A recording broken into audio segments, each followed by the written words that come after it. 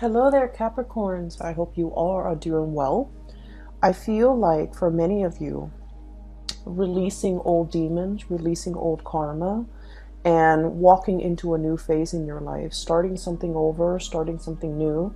I feel like those energies are very indicative in this card, okay?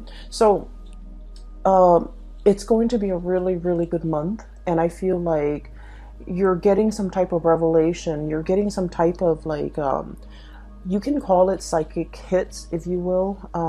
What I feel is like revelations, premonition, or even uh, um, a holistic understanding of a situation and knowing how it has affected you in the past so that you can vow to yourself to not let it affect you in the future. So I feel like this spread is bringing about a breath of fresh air for many, many, many of you, okay? Um, when I was shuffling out this card, this spread, what I saw was I saw like a scarecrow. I saw a scarecrow. So there's this road, right? And there's this big mansion. It's like a white marbled mansion, really beautiful place. And then this scarecrow, he's got like a little bag on a stick, very similar to this. And he's walking away from the mansion towards the road. He's got like a smile on his face, and you can see his clothes are in tather. He's got pieces of hay, and he's also like he's got like those strings that have been cut, like marionette strings, you know, like a puppet on a string, but they've been cut, which allows him to kind of move away from the mansion where he's been sequestering himself, or he was either forced to work for somebody under somebody else's mandates. And he felt like he didn't have a sense of agency, but now that those strings are all cut, he's starting on a new path in his life where he has like total freedom to, you know, exercise his free will to do whatever he wants. And he has like total control and that sense of agency about his future. Okay, so I feel like it's a very powerful moment and imagery, mainly because it signals, you know, how you guys, your card is the devil, right? And the devil is being tied to situations, being stuck in a prison of our own making, or being stuck in a situation where we can't really see the way out. However, this is like running counter to that because it indicates you're finally free from a burdensome situation. You're finally walking down a new path, and you're finally happy. Like, I'm very drawn to that smile on his face as he's going about his own way and, you know, feeling that sense of freedom for the very first time. The key words I'm getting from that imagery is like indenture servitude. I'm getting as well, you know, revelation. I'm getting as well freedom overall. Um, and I'm drawn to use imagery and even words that are indicative of a situation that could be, it might seem a little bit archaic, these terms, but I feel like, you know, they're coming up for a reason, so I'm going to use them. I feel like there's a regime change, okay? Moving from one very, very oppressive regime, or like getting out from under a very oppressive situation, and then charting a new territory. And the reason why I say this is we have here the Hierophant. This is like a situation where somebody has to give a part of their harvest, a part of themselves, a part of whatever money they make, paying tribute to somebody who has that sense of entitlement. Like, you know, they're either ruling over you, and they're like, okay, you have to do it this way and only exactly this way. Or you have to, you know, on a monthly basis or on a yearly basis, pay your tribute to another person. And that was just the way things were. That was like the rule of the land, or that was like the law of the land. And no one dared to question it, okay? So like somebody's taking, I feel like, either your energy, your financial resources, and you felt like this was the only way to do things, okay? You never question the established order. The Hierophant is greatly about institutions, long-standing institutions that have been in place for a very, very long time. They're very rigid, very resistant to change, and because they've been around for so long, they might not be relevant in present time, but people don't question it because it's thought of as, you know, this is the way things are, and this is the way we've been doing them for hundreds and hundreds of years, and this is the way things are going to be. So no one dare to really question it, okay? But it creates, I feel, a very oppressive atmosphere, and it creates almost like an unfair sense of balance when it comes to I almost feel like the poor giving to the rich. And I almost feel like, you know, whoever's on top is exploiting the situation and exploiting the fact that others have to pay homage or have to pay tribute out of their own pockets in order to gratify somebody else on top.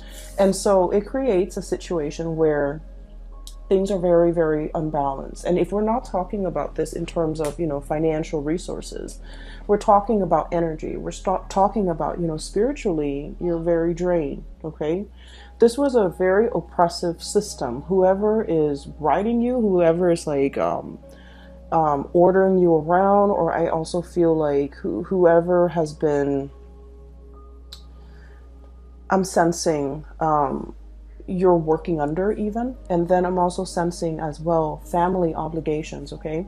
I'm also sensing like expectations from people just because by virtue of being your family, they feel like they have the right to, you know, dip into your financial resources. So I definitely feel in a way you guys might have been subsidizing a situation that really drained you financially, emotionally, spiritually. You were not happy. You were not happy. And you were trying to find a way out, okay?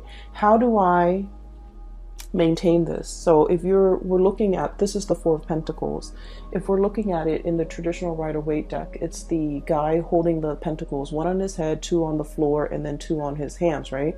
He's grasping and trying to protect everything that is his. And he's looking at this mountain and he's like, I want to get on top of that mountain, but at the same time, I want to carry all of these resources with me. I want to carry all of these things that matter to me with me. How do I do that without, you know, how do I successfully do that? Because if you look at all that overgrowth, right, and if you're trekking through the forest trying to get to the mountaintop, you're going to need your hands and your feet to be free so that you can pull yourself up if you happen to fall, so that you can grasp at branches and trees to kind of like help you hoist yourself up to the top of the mountain. And you're not able to do that because you're holding on to earthly things. And I feel like this is a situation you've been pondering for quite some time. You know, I want to get on top of the mountain, and what is really holding me back? What is really preventing me from making that move? What is really, you know, stopping me from taking that first step?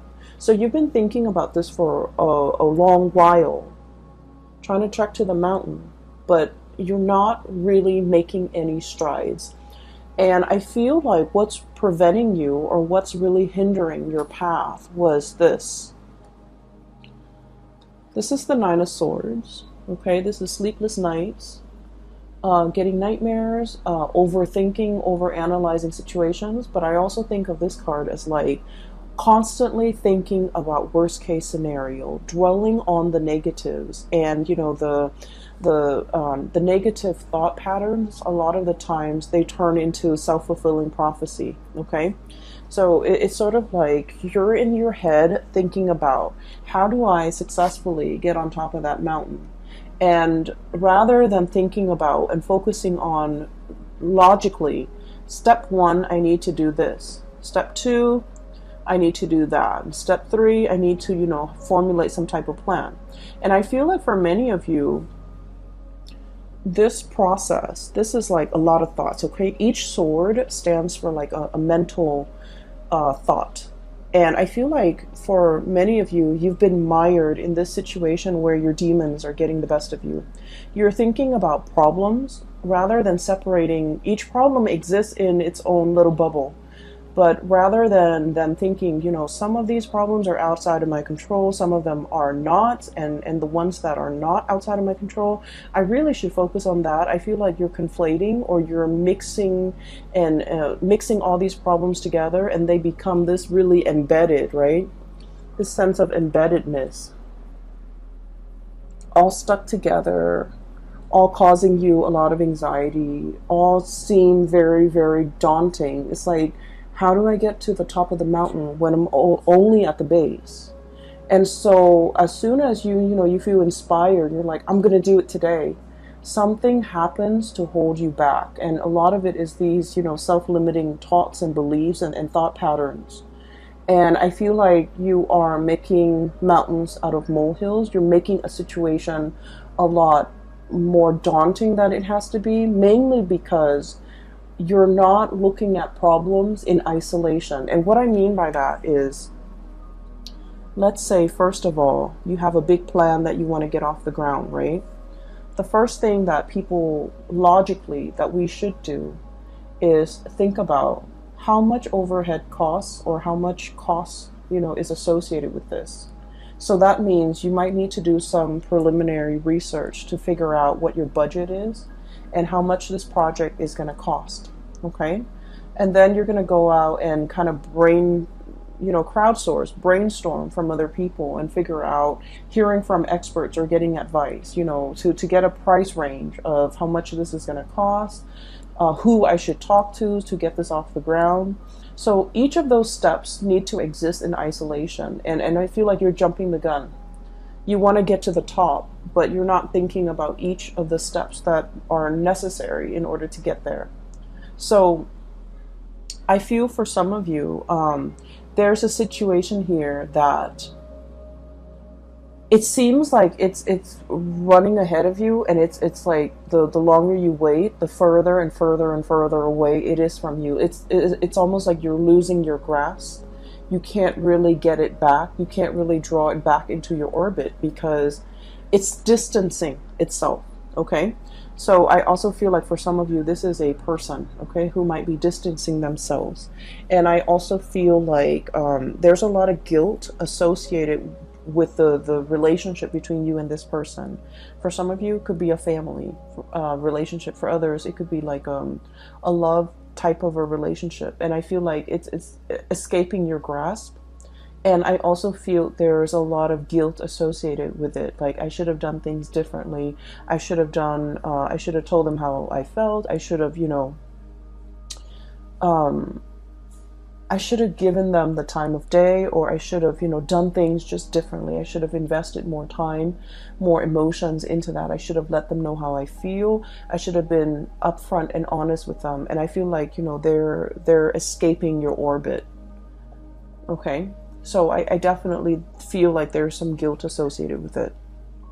Going back to your main storyline, what I do sense here is there is a huge, this is like impetus, this is drive, ambition, okay? We have here the King of Wands, and this usually indicates somebody who's like in charge of their domain. He's scanning the horizon, looking out at the abundance that he has created for not only his empire, for himself, but for all the people that he rules, okay? This is someone who's very, very responsible. The way I'm reading this energy is that you're in a great, powerful position of leadership, okay? You care about the people that have been very loyal to you. You care about their well-being. And I feel like it's almost like ruling with a very benevolent hand, okay? Understanding that I'm not going to exploit this power differential. If you do well, I do well, and our kingdom is going to do well. So understanding that even if others pay tribute to you, you can't exploit that relationship. You can't exploit the power differential to keep them oppressed. You have to kind of like take care of the people that are under you. And I feel like many of you, you're coming into a profound sense of, it's like understanding how power needs to be controlled. There was a situation here where someone in a position of power was very tyrannical, controlling, and exploited that power of position. And we're shifting away from that into a new way of doing, like a paradigm shift, where someone in a position of power is very benevolent, okay? They can be hard if they want to, because the King of Wands is very much authoritative. Okay, but this person is also very paternal. They take care of people. They're very loyal to their subjects. And because of that, they garner a lot of respect and trust from their subjects. They're seen as someone who is not afraid to get their hands dirty if push comes to shove. And they're seen as someone who, is constantly very vigilant, sees all, resolves problems, and really, really care about the well-being of other people. So I feel like you're understanding how power is to be used rather than abused. You're understanding as well that, taking care of the people that matter to you, or the people that have been very, very loyal to you, treasuring, valuing, and being available to those people means a lot more to you now. And what's on top of this card here is the Six of Pentacles. And the Six of Pentacles this is a major, major card about karma, okay? This is a situation where the poor is paying tribute to the rich to the point where they're financially, emotionally depleted, okay? Giving to a situation where you're no longer taking care of yourself. You're just going to work. You're just getting through life in order to have the resources to pay that tribute. And now we're coming into this sense of like total rebalancing of karma, the karmic scale. Things being done the right way, okay? This is like giving back to the community, giving back to others, giving to others who are less fortunate. And this is also, it comes with a paradigm shift where we're understanding the importance and the necessity of, being a benevolent ruler. You can still rule with an iron fist, but you can still be loving and warm and gentle and benevolent. And you can also, give back to the people, especially that really need it. For many of you, I'm seeing major career changes here. Some of you might be in that corporate environment and you're just like, no, this is too taxing, too stale. I'm already at the top and I don't like the vibe. I don't like the atmosphere. I don't like the environment where it's like a social, like the climbing that corporate ladder, getting yourself to the top. And once you've made it to the top and you have this bird's eye view and you're just like, this is not really jiving with me. This is not where I want to be. And this is not something that I want to do long term. And so I'm seeing a major career path, a major shift where you are possibly working more at the grassroots level and thinking about what you need to do long term and what you need to kind of, what you need ultimately to be happy. And so I'm seeing some of you thinking about a major change in your career, a major shift of focus when it comes to like how do you yield power, how a good leader is supposed to rule, how to be a good supervisor, how to be a good leader, how to, inspire others rather than like oppress others. Okay, so this is really cool. Capricorns are oftentimes like seen as people who are like who are very like career ladder oriented, and they're seen as people who will throw other people under the bus and I've heard this, okay, and this is not something that I believe about you guys, Capricorn, but I feel like in the spirit of, ambition, like in the pursuit for power and wealth and prestige, we're all capable of throwing another under the bus in order to get what we want. And I feel like, being that goat on the crevices of mountains, and you never falter. You jump from one small crevice to the next and you always land on your feet, and you know how to do it well. You know how to do it very, very stealthily and very, successfully. But I feel like once you get to the top of the mountain, you're just like, oh, that's it, I'm already here. And you're looking for the next mountain to conquer. And I feel like there needs to be a little bit of a paradigm shift regarding, what is the ultimate end goal? Is it just to prove to myself that I can conquer mountain after mountain? Or is it, or should there be more of a humanitarian slant to the work that I'm doing? Trying to help others, trying to, once you're on top of that mountain, I feel like you're in the best position to tell other people what the view from that mountain looks like, okay? And you're able to tell others, I've been there and here's what I learned. And here is how you can, get there because I've been there. And here are the things that you should avoid. And I know this because I'm speaking from personal experience. So I feel like you have a wealth of experience and knowledge because you have already been there and done that. But for some reason in the past, you might not have shared this technique with other people. So we're moving into this month where you are becoming a lot more generous, where you are sharing your hard-earned lessons. You're sharing it with other people to save them from having to do the legwork, to save them from having to reinvent the wheel. And I feel like in the past you might have shared it, but in a very Capricornian, like a man of few words type of way. You should do it like this. But I feel like you have to soften that approach a little bit and tell others, hey, I'm telling you to do this because I've done it, okay? I've been there. I've done everything that you have done. And it didn't really work out. And here are the reasons why. And I've done it this other way and it worked out in half the time. And so framing it like that to allow others to understand that you're not just speaking from, you're not just talking to talk. You're talking with skills and expertise and years of experience backing up everything that you say. And I feel like that's going to save somebody, a lot of legwork. They don't have to reinvent the wheels. They can work off of what you're working off of, okay? I do feel for many of you, there is a situation here in your life, a very long-standing relationship that might have gone a little bit sour, okay? And we have a situation here where there was a vow, there was a promise, okay? And the promise was kind of like to death do us part. Okay, the promise was for partnership longevity. For some of you, this could be somebody that you have known for a really long time. They know your family. You've took them around to introduce them to your family. They've taken you around to introduce you to their family, vice versa. This is a partnership where two people might have known each other since childhood. There is a tremendous degree of like trust, okay?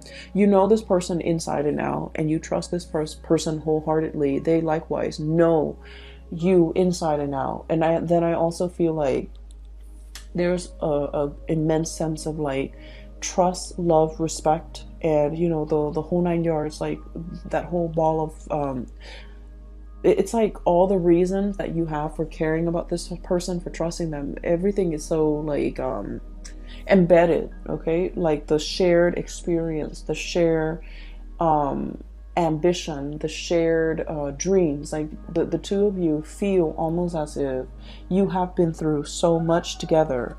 There might have been a recent breach in trust. There might have been a situation where I feel, Capricorn, somebody is either living with a lot of guilt. It could be you, it could be them, over something that was done, okay? And I feel like it's sort of like, there are so many reasons why the other person trusts you and you trust the other person. But at the same time, one unexpected move, one action that is done out of character can really make you or the other person distrust the future, the viability, and the continuity of this friendship, this business relationship, or this relationship. So I feel almost like there was something that was done in poor taste, in poor judgment, and it left like a bitter taste in somebody's mouth, okay? And things can never go back to the way they were. It's like everything that was said was said. You can't take back words. It's like, the water from the chalice, from the cups have been spilled, and the other person might be the one walking away, and they're just like, I don't want to fix it. It's already spilled. I'm not going to go downstream 2 miles away to refill those cups. I'm not going to trek up the mountain to the clearest spring to fill up those goblets, okay? So I feel like there was a situation where it can be fixed, but somebody, you or the other person, is like, I wash my hands of this. I'm not putting any more time in it, and I feel like it's leaving the other party very, very, very sad, very upset. And it's also this sense of overwhelming acceptance, okay? Like, oh, it could be fixed. They just didn't want to. And I feel like that says a lot, okay? But I feel in the wake of this, people leaving so new adventures can await for you, so that new boats, new ships, new people can be coming into the picture. And so while this has happened, and it's not something that you want to happen because you guys are very, very, I almost feel like you're scorpionic in the way that you value relationships, especially relationships with people that you have known your whole life, okay? You are a clinger as well to friends, lovers, past relationships where you really, really know the other person, okay? That sense of like being comfortable with the familiar, okay? I feel like a lot of people are in general, but I feel like it's more so with Scorpios. I feel like Scorpios, Leo, Cancers. And then I'm seeing that here with you guys. And what that denotes to me is out with the old, in with the new. And I feel like I feel like there's a situation here where you kind of have to reassess. You know, just because it's familiar doesn't mean it's best for me, okay? Because there are whole lands to conquer. There are whole territories and new areas that I can, you know, explore. And so wanting to, I feel like, lay the past to rest and just starting your life over, I feel like that's going to be tremendously it's going to bring a lot more prosperity for you. So you end up with the two best cards in the deck. Okay, we have the Fool. And the Fool, this is the imagery that came up earlier. And it basically denotes, you know, no longer being tied to something, no longer being bound in a situation that's not good for us, and embarking on a new journey towards something new. And I feel for many of you, I'm seeing that white marbled mansion, and the marionette or the scarecrow is walking away from it. So I feel like there was a situation where it was comfortable, it was cushy, it might have even been safe, you know, a marbled house. People can shoot, people can throw stones, but you're locked inside that marbled mansion, and there's enough space to roam. But the marble mansion can also be like an imagery of like that ivory tower, somebody who like learns things in a very intellectual way, but they were never given an opportunity to really put theory into practice. And I feel like you're finally breaking free from that ivory tower or that ivory marble mansion. You're no longer living in that sense of like comfort and familiarity. You are exploring, branching out, putting out fires. I feel, you know, there's that volcano in the background. So it denotes to me like being in a situation where you are putting out fires. You're onto more exciting things, and you're taking everything that you have learned from the past. And I feel you're in a position where you're teaching people. You're telling people, here's what I did. It happened to me once. Here's what I did and how I got out of it. And I also feel drawing from past experiences, rewarding those who have been very, very loyal to you, and being available for people that are available to you, that make time for you, that have been really good to you. And then I'm sensing as well, you know, I'm getting a lot of ancestral karma coming through, okay? And I feel like, you know, spiritual guidance, especially from grandparents that have passed on. I feel like there might have been a situation here where it's almost like being in a house, like being in an environment where, you know, your grandparents lived in this small town, right? And this is just an example, but I'm feeling it very strongly. Grandparents lived in this small town, gave birth to mom and dad. Mom and dad met and also stayed in that small town. you were born, you also stayed in that small town, and then you start to sense this, you feel this overwhelming sense of like, there isn't enough here for me. I'm a big fish in a small sea. I need to develop to the best of my capabilities, and there isn't enough here for me. And then I'm also sensing as well, you know, if you're in that situation, you're in a very good place, because now you have new energy, exploration, okay? Doing something different, not knowing the destination, but knowing that I'm leaving the past behind because it's not enough for me, okay? And then I'm also sensing for some of you, being in a situation where you've had to help out parents, okay? It's almost like ancestral karma, right? And here's what I'm sensing. Oh, Capricorns. So here's what I'm sensing. It's like mom and dad might not have made the best choices. We all make choices based on what we're given, based on our environment, based on our education level, based on our own sense of awareness. So this is not to knock the decisions other people make. But I also feel like, you know, they might have been in a situation where it was survival, okay? So they did the minimum, the bare, like taking care of the bare necessities. And so growing up, you felt like you lacked that guidance, you lacked that mentorship, you lacked that, you lacked somebody holding your hand and telling you, you know, hey, don't do that, you should do this instead, because this is going to get you where you need to be, okay?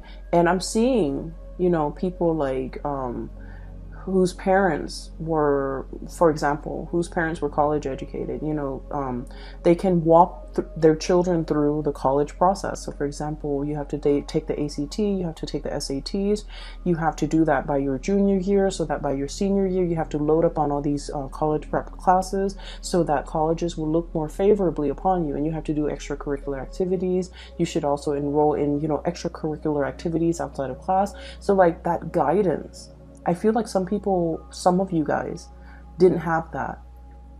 And by the sweat of your brows, the calluses on your fingers, you've had to go about it on your own. You didn't have the guidance. You didn't have the hand holding. And so you know, you were in survival mode. You fought your way, and you've had to do it on your own. And I feel like along the way, it's made you really strong, but I feel it might have made you a little bit callous, okay? Kind of like, oh, well, I did this, you know, so everyone needs to be able to do it too, right? And so I'm sensing here, there's a sense of like a paradigm shift, okay? The people that have the privilege, either through parents, through proper guidance, or through the sweat of their brows, whoever makes it up first to the top of the mountain is obligated, no matter how they got there. Whoever makes it there first is obligated to give advice, give guidance to others. Here's how you do it, and here's what I did, and here's what I did that worked, here's what I did that failed, okay? So I feel like it doesn't matter how you got there. Whoever gets there first needs to kind of like pay it forward by giving other people, you know, like the lay of the land, pretty much telling people what they should do. So I'm sensing here a big spiritual karmic energy. It could be ancestral karma that needs to be broken. It could also be, you know, a paradigm shift where we're not doing what we did before. We're opting for a new path, a new way of doing. Because what we did before, it worked for us, but it also made us a little bit calloused. And we don't want that, okay? And then I'm also sensing we have this tremendous sense of like breath of fresh air, you know. His hair is blowing in the wind. He's a leader. There's a whole caravan of people following his lead because they trust him.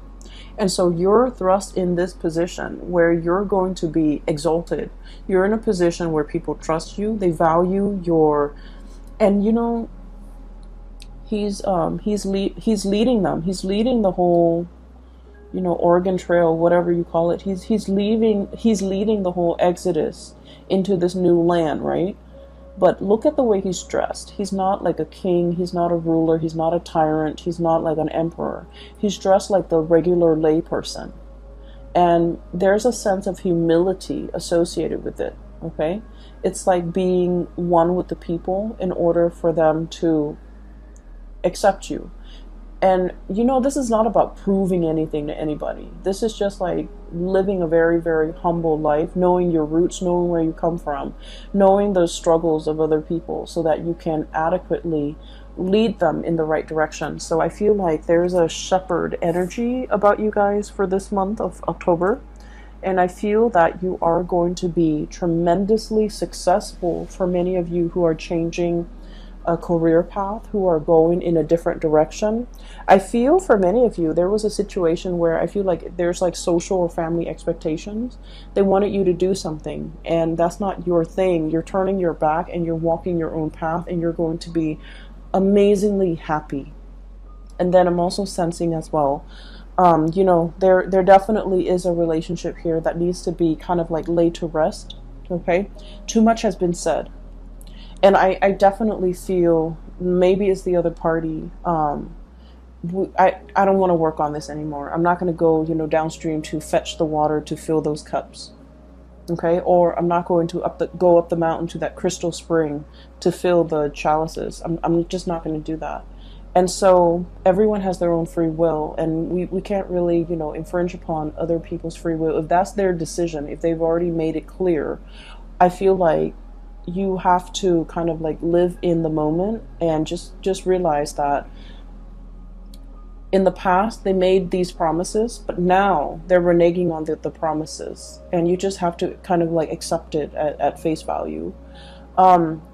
That's what I'm sensing here for you. Okay, so Capricorns, I'm so glad to get in touch with you again, and I hope you guys are doing well. The Saturn experience, you are in the thick of it, and I feel like a lot of it has to do with releasing. Okay, so Saturn is a karmic teacher. It taught us, well, it has taught you guys, but it's supposed to teach us during the Saturn transit. It's supposed to teach us areas that we need to grow in, areas that we need to mature in. And it's also like a situation where responsibilities seem like they're piling on top of you, right? Financial drains for some of you, responsibilities. And we have to be strategic about who we give our time and resources and energies to, because ultimately Saturn teaches us that it teaches us our limitations. It teaches us that we are only humans. It teaches us that, you know, no matter what position we're in, we're made of flesh and blood. We can't stretch ourselves too thin. We can't pretend like we're God. We have to, you know, get back to our roots, get back to ourselves, and operate from that space of humility, okay? Because it restricts, right? It breaks us down to our pure human essence to realize that, you know, I might have the fancy car and the marble mansion, but deep down I'm still human. If I drive that car too fast and I crash into a tree, I'm going to die, right? And then it also teaches us too that, you know, I might have like $5 in the bank and I might have like, you know, a decrepit home, but deep down I'm human. I still have my dignity, so I'm going to walk with my head up high. So it breaks down these false